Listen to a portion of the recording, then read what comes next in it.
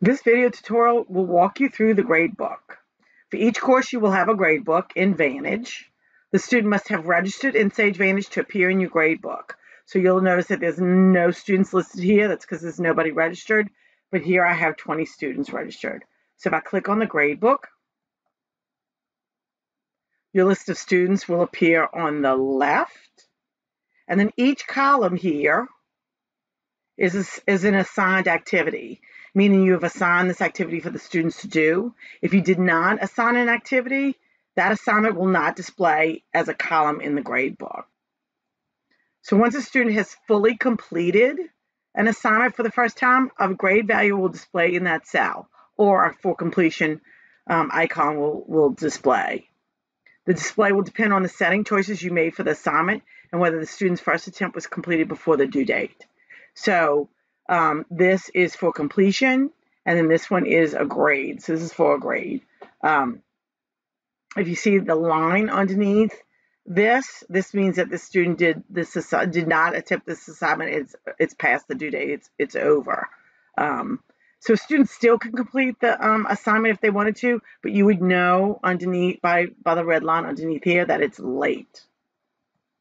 Also, if you have allow for multiple attempts and you allow for late assignments, and you are integrated with a learning management system, meaning Canvas, D2L, Moodle, and Blackboard, Vantage will only send the first attempt, even though you have best and maybe multiple attempts. Vantage, if it's late, will only send the first attempt. Now, you have a Gradebook tools. The Vantage Gradebook tools will allow you to find students by name, filter assignments to show only chapter tests, percentages or combinations, jump to the assignments in a specific chapter, edit student grades, and download your entire filtered gradebook. So I'm going to walk you through all of that.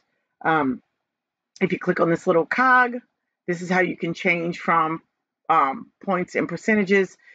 So if you're for completion, you can come here and just show points instead of the for completion indicator and hit save. And now it's going to change.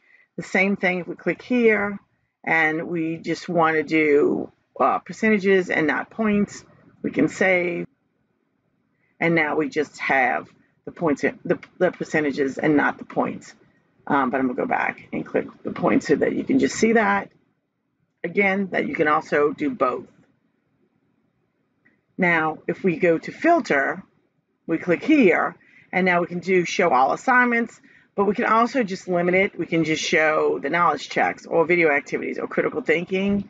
And then also we can just show only assignments that are past due.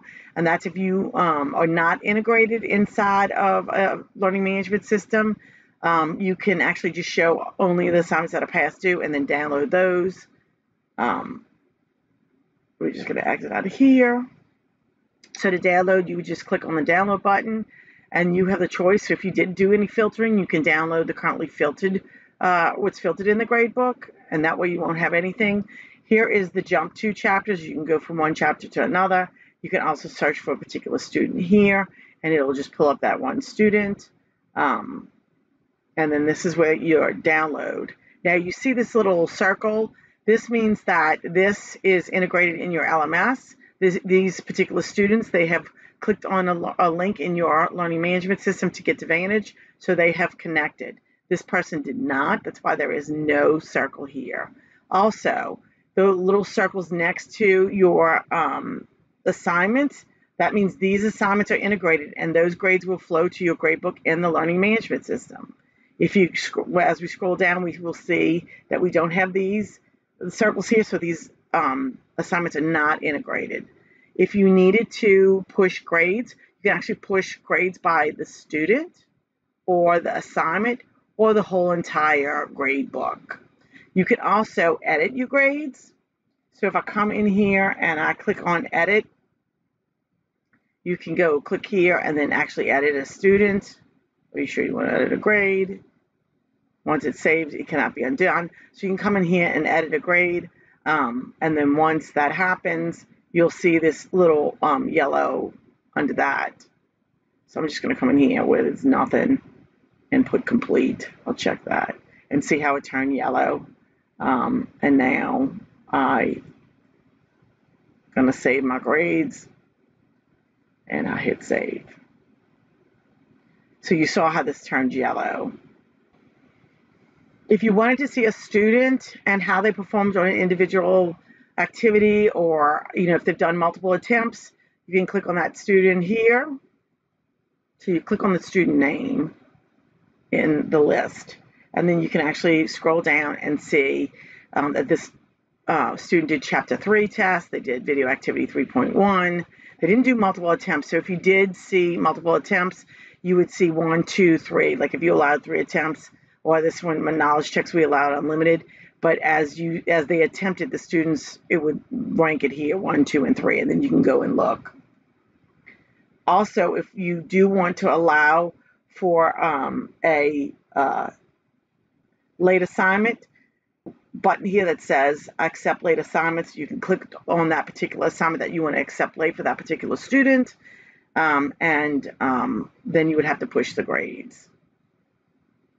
If you want to get back from the student view, you have to come back and click on Gradebook, and you'll notice this little flag. So if you are an instructor that wants to grade all of the critical thinking or the short answer questions, you can come in here, and this flag just says that you have to grade those, and we'll notice it by scrolling down, and we're going to go look for the activity that has the little flag by it, and it's the critical thinking check. You see the little front flag there. You actually click on that flag, and then once it opens up here, you can expand all, and then you can give credit or no credit. So this one is not even a complete sentence, so I don't want to give credit to that one. I'm going to scroll down, and like this one, I'm going to expand. So this one, it's a good paragraph. I read it. I'm going to give credit to that one. So that's just how easy it is to go ahead and give credit to your students. You just would read them and then give credit. Anytime you have gone to another page, you just go back to the gradebook area. Here's your legend. This is late, for completion, and then instructor modified, and you will see that here. So for completion, late, and then instructor modified. This concludes the tutorial for the Gradebook. I hope you join me for another one. Thank you so much for joining us, and have a good day.